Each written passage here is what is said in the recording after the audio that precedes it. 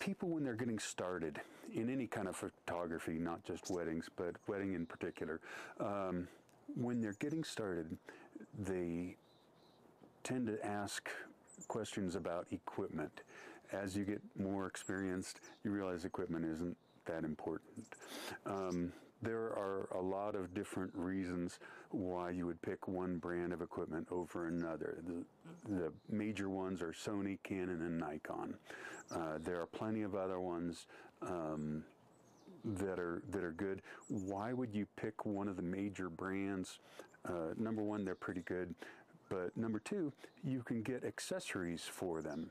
So the flash connectors and things like that tend to be more popular, or tend to be more accessible.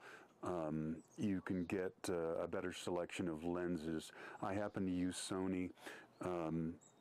One of the things that you do is that there are smaller sensors that are cheaper and smaller, and full frame, and I do recommend that you go to full frame, partly because it just has a greater dynamic range. That means you have more detail in the shadows, that you can pull out more detail in the highlights.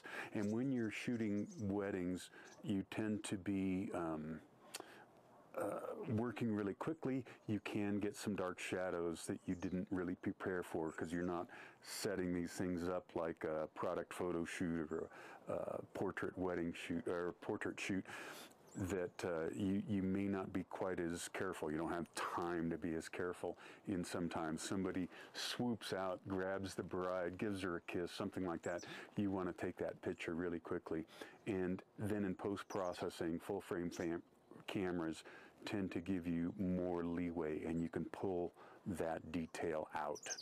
So I do recommend full-frame cameras.